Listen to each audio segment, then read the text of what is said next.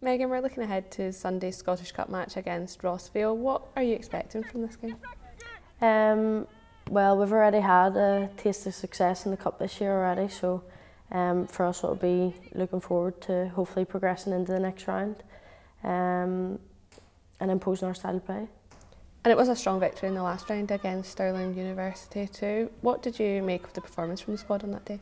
Yeah, we've done well, scored a lot of goals, which is always a positive, so we'll be hoping for more of the same on Sunday.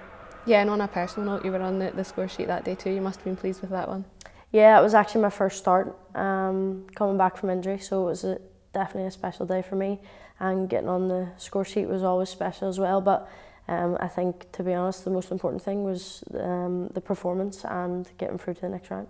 Yeah, and you touched on it there. It obviously has been a difficult spell for you with injury, but now you've had a sort of run of games and some minutes too. How are you feeling fitness-wise? I feel great. I probably actually feel the best that I've felt in a long time. So for me, the more minutes I can get, the better. So it's just about adding to that and getting more minutes and more training weeks in my legs. So. Yeah, and being able to contribute as well in these early stages with goals and assists too. How important has that been for your confidence coming back? Definitely.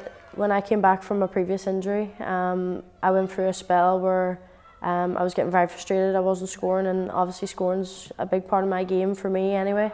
So to be able to score and assist goals very early on, coming back, has been very, very important. It gives me a lot of confidence, and I feel freer. I feel like I'm playing with more confidence, and that's probably like a big part to do with it. Yeah, and is it a case now of building on that going forward for you? Yeah, and I think it's just important to get a block of training and of games, and like as a footballer and personally I want to play every single game, so I want to be putting myself in the best position, right in the manager's eye line to play every single game. So it's just about getting as many minutes as possible and putting myself and keeping myself in the best shape to do so. And this weekend, is that a chance for the squad to book their place in the quarter-finals of the competition? How big of a motivation is that? Yeah, massive. As a club, we want to win every trophy that there is to win. So already winning the Glasgow Cup and the League Cup, the Scottish Cup is the next one obviously available. So yeah, it's a massive motivation, and we want to get to finals and win every trophy, as I said. And as you touched on earlier as well, it's obviously an opposition that the squad will be somewhat unfamiliar with. How important is the approach from Rangers? I think that's the key to it. The game will be what we make of it. It's very important that we stick to our task.